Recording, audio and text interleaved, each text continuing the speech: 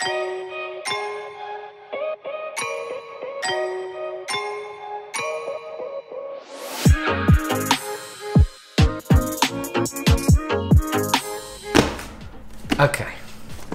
let's talk about this lens. Been waiting a long time for this lens. Only made for the Sony mirrorless range. This is a lens I have heard a lot about.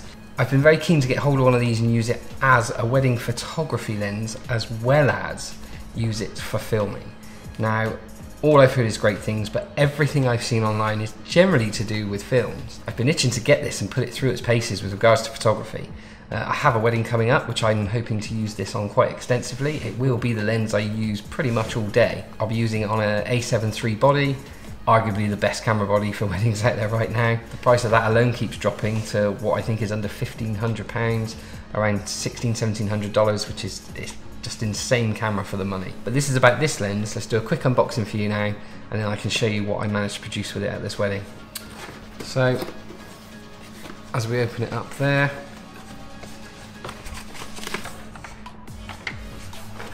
a little bit of paperwork, not in any language that I can understand. To be honest, the paperwork really is something I always put to one side. I know how to use a camera lens. A lot of this is either warranty or just some very basic instructions on how to zoom a manual zoom lens. This is the one we want. Pop that out of there. That one there. That one there. That can go to one side. And there we have it. It's actually quite a light lens for a 2.8 aperture, although it's not quite 24mm wide. 28 is generally wide enough, and 75 is close enough to an 85 to, I think, cover quite a wide range of uses. The zoom function's nice and smooth. Take the lens hood off, you can see the size of the element. You can see the size there is really not that big at all, even fully extended. So as you can see, 28 to 75, 2.8. I do like the look and feel of the new Tamron range of lenses. Another photographer that I know has got the 70 to 200 G2, which is the same finish. I was very impressed with that, and the picture quality from it is superb. This has had great reviews as well. I've not actually seen anyone put anything up on YouTube with real world use. I'm quite excited to get this on. I'll just grab my A7 III body. So here's the A7 III, I'll be putting that straight on. And there we have it. Altogether, the weight and feel of that is perfect. It seems perfectly balanced. The A7 III is a light camera as it is, so you don't want a massively heavy lens on there. If you're gonna have a 70 to 200, that is a completely different type of lens. This really is something that I think is a great workhorse for a wedding. It can cover most things. If I'm honest, I could shoot a whole wedding with just this lens. Having a wide range of lenses does give you those creative options, but it's not essential, and you'll find that this is a lens you could shoot a whole wedding with if you needed to. I'm not going to go too much into detail on the specs. There's enough information out there for you to find out anything you need to know about it.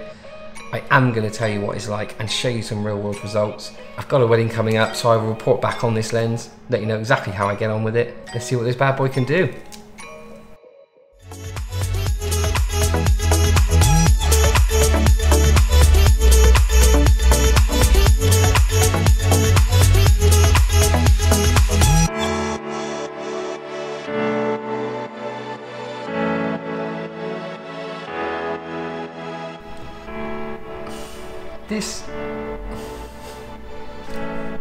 This is awesome. There really isn't a lot I can say about this lens other than it is awesome. I've only had a couple of days to play with this, and I used it for the last wedding. It was my main lens throughout the day. I wasn't concerned or worried. It performed absolutely brilliantly. I can't stress enough how good this lens is. Right now, for the money, £750, just under $900 in the US. There isn't anything better than this. There is nothing even better under $1,000. When you need a fast zoom lens that covers everything from wide angles to portraits, this really is the lens you want to get. We'll start off with this first little image. As you can see, I've gone a little bit black and white, preparations during the day. The light was coming in, there was a lot of shadows, lots of highlights. The detail from the camera obviously does help, but the The lens itself had no issues at all with focusing at any points of the day, especially some of the evening shots, which you'll see. A little bit of detail, champagne flute. Moving on, the bride had a lovely little letter from the groom. Was quite emotional with it, but this was one photo she was happy for me to show. Ladies getting ready, as you can see, look absolutely fantastic. And we'll zoom in just a little bit there. You can see the focusing system on the Sony is superb anyway, but this lens doesn't let you down. Moving outside with the boys, this is at 28mm, looks absolutely lovely. Colour reproduction again from the Sony and the Tamron lens, they work lovely together. I'm very impressed. A little shot inside. I have not touched any of these lenses with regards to any of the banding or warp or anything like that. I have only colour corrected these images. So another 28mm shot. Any noise you think you might see, that's the texture on the suit. Moving on, the bride made her way in and they had a lot of fun actually during their ceremony. This is at 75mm, the bokeh on it is lovely. So a little bit of fast action as they were walking out, being showered in confetti. Again, the Sony performs superbly under any sort of fast moving action, but you will see here, and we'll zoom in a little bit there, you'll see the focusing is lovely, absolutely lovely. So we went off for just a couple of photos with them before the sun went down. This was only filmed on the weekend in January, so we didn't have a lot of light to play with in the day. But again, lovely detail. That's at 28mm, and then this is shooting at 75mm.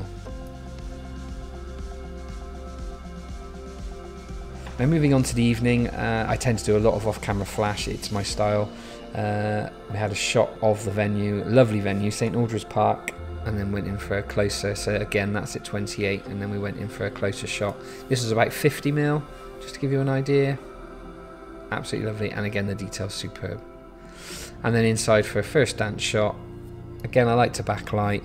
The guests in the background showed up just lovely. They are obviously slightly out of focus, being that I focused on the bride and groom, but it has come up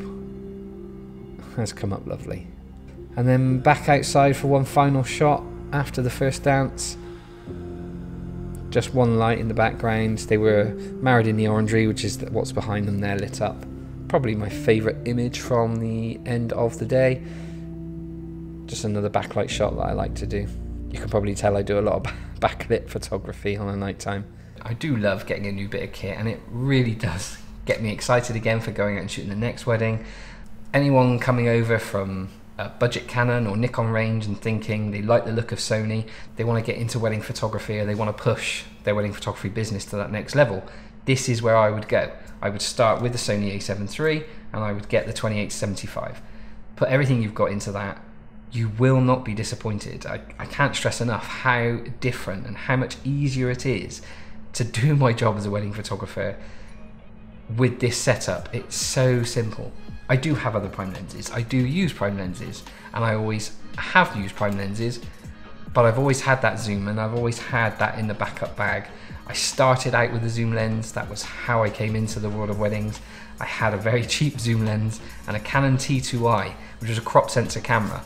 Nothing wrong with starting with crop sensors, especially if you're trying to find your feet. When you're trying to find out if getting into a certain type of business photography, be that commercial or weddings, is for you, why would you go and spend 5,000 or 10,000 if you don't know if it's something you can actually do or you enjoy doing?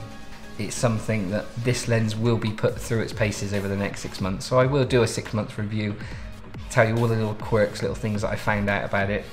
It is very straightforward. There isn't any buttons on the actual lens itself, so there's no autofocus button or anything like that, but as long as you know your camera well, it's pretty straightforward. I've tried to give my real-world use viewpoint on this. There are already lots of different videos about the technical specs on YouTube.